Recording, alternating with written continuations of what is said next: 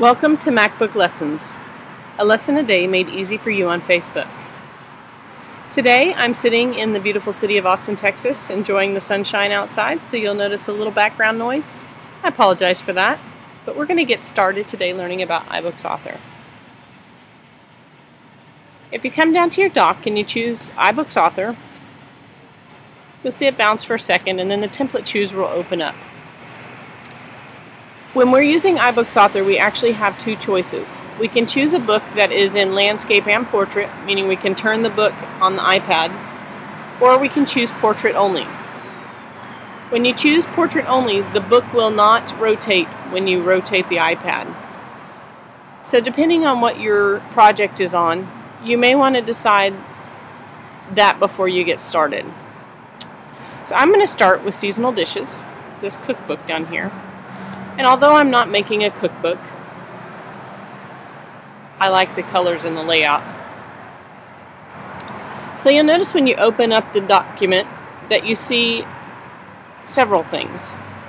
On the left-hand side over here, you see your book. You have the book title, you have the intro media, the table of contents, the glossary, and then the actual pages of your book. The book title you can actually change right here in this section, or you can come out here and change. This doesn't have to be done at the beginning, it can be done later. However, you're going to see the title over here and will probably feel like you're more in the works if you have your title written. So let's go ahead and put our title in here.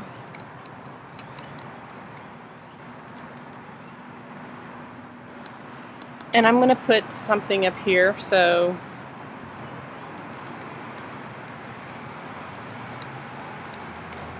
we can get started. Alright, so I don't love the picture down here. It doesn't go with what I'm doing, but that's okay. We're going to leave that there just for now. And I'm going to show you the intro media. The intro media is actually a movie that you can take and drag onto here that kind of shows what your book is about. I love this idea because it doesn't have to even be a talking movie. It can be a simple video of landscape or something along those lines. It doesn't have to be anything fancy.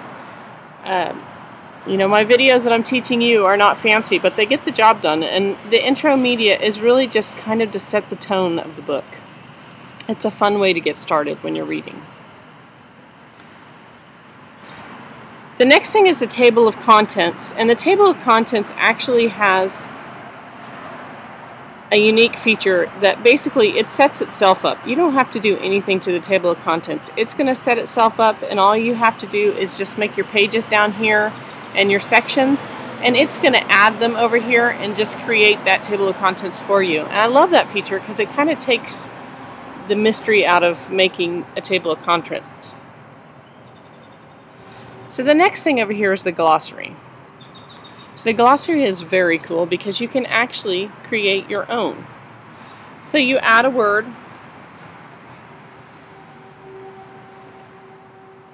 and then you can come over here and you can create a definition for the word dollar. Now we all know what a dollar is, but in the United States, however, some people in other countries may not know that's a form of payment, so a form of money. So we could put that definition in here, and then anytime you see the word dollar, you're going to be able to click on it and it will actually pop up the definition within the book. Now the nice thing about the glossary is it's really something that you can do as you go, and I love that you can add at any point in time while you're building this book, and that glossary is just going to get bigger and bigger as you go along. And then anytime again they come across a word, they can click on it and it will actually show the definition that you want them to see.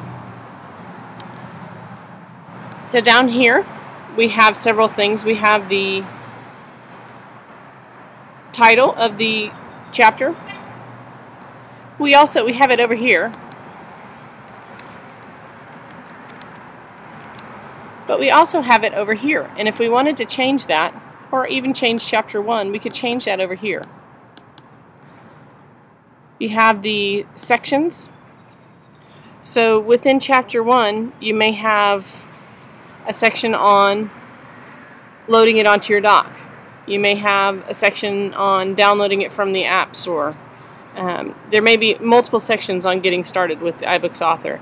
So you go ahead, you can add those sections, or you can make it simple and just delete the page and just have that one intro page, and it becomes a very simple section that they just, swipe through the one page and are done. This book can be set up however you would like, and it's really a wonderful opportunity to make it your own. Now, I think that's probably as much as I want to cover in this video, so that you know the basics.